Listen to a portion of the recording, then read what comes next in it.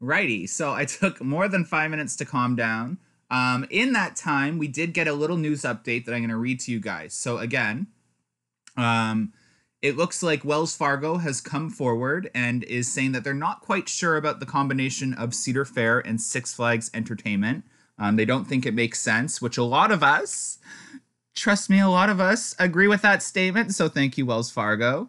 The firm is calling the Reuters report a stretch because Six Flags doesn't have a CEO currently, and the two theme park cultures are much different, and a substantial premium would be required to acquire Fun. Fun is Cedar Fair to cover tax considerations for shareholders.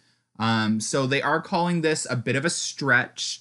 And to begin with, the original news story that did break was saying that Six Flags had just made an offer to Cedar Fair. So Six Flags made an offer to Cedar Fair, and Cedar Fair hasn't said no, and that they're just looking at the offer. That's all we know so far. And Wells Fargo is someone that's very invested in Cedar Fair, is calling it a bit of a stretch, and it just doesn't make sense due to there not being a CEO for Six Flags right now, and the amount of money it would require. With that being said, the news story that broke, we don't know what's going on at the negotiation tables. So they could be, maybe Cedar Fair is thinking, well, maybe we can sell Six Flags a few of our smaller parks right now. Because in all honesty, this doesn't make sense. Could Six Flags run parks like Carowinds, Canada's Wonderland, Knott's Berry Farm, and Cedar Point, and Kings Island? No, it doesn't make sense. These themed universes would all go to garbage.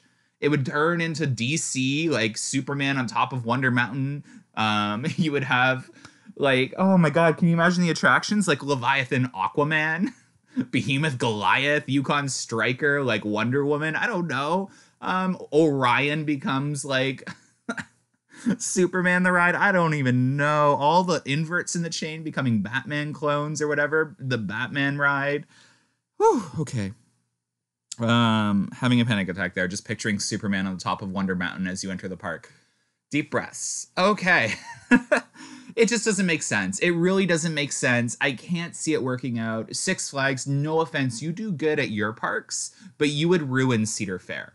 You would be a blessing to the smaller parks in the Cedar Fair chain, so take that as a compliment. You would be a blessing to the smaller parks in the Cedar Fair chain, but you absolutely would destroy all the amazing things about Cedar Fair. And I do not want your dirty hands on Cedar Fair.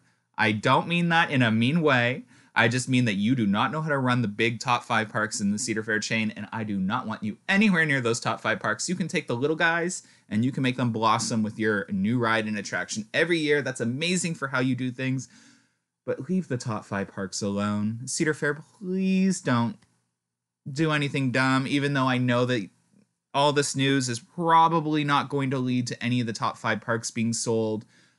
We've seen that Cedar Fair, you're kind of investing and only looking after the top 5 parks moving forward. Your stockholders' calls, you've said that. So maybe these negotiations that are occurring are to handle these smaller parks. We know that's probably not the case with Michigan's Adventure. They just got a massive kind of like Planet Snoopy expansion. So that kind of shows that Michigan's Adventure is kind of going to get looked after a little bit. But, you know, some of these other parks that are kind of a little neglected, and a lot of the enthusiasts at those parks are a little upset. You know, someone like Six Flags would be a great option for those smaller parks and those enthusiasts. You know, an attraction every year is great. And Cedar Fair does things a little differently. And people like me who have a top 5 park in the chain, we're not ones, like, I can't sit here and talk about being spoiled or not being spoiled, or, you know, just deal with it if you don't get a ride or attraction, because I'm biased. It's not fair for me to comment on that. So I have to say, I have to sit there and look at what these enthusiasts are saying and defend them. You know, maybe a park like Six Flags would be better, or a chain like Six Flags would be better for those smaller parks that don't get things many, many years in a row. But for the bigger parks, sorry, Six Flags just would not run those parks well at all. Don't want Six Flags' hands on any of those top 5 parks. Can you imagine Cedar Point? With all those land purchases and resort purchases and sports complexes and hotels and themed universe with Forbidden Frontier, Maverick, Steel Vengeance, can you imagine what they would do to that park? just sit there and think. Like, literally, if you're an enthusiast at a top 5 park, or you're just a fan of one of those top 5 parks, picture it. Just sit down and picture it. It's horrible. It's absolutely horrible. Like, oh my goodness. Like, especially a place like Canada's Wonderland and Knott's Berry Farm, which are really pushing out the themed universes, with Medfair and Frontier Canada and Knott's Berry Farm being completely themed left to right throughout the entire park. Can you just imagine? And Knott's Berry Farm is so close to Magic Mountain. Like, what would happen? What would happen? Oh, okay.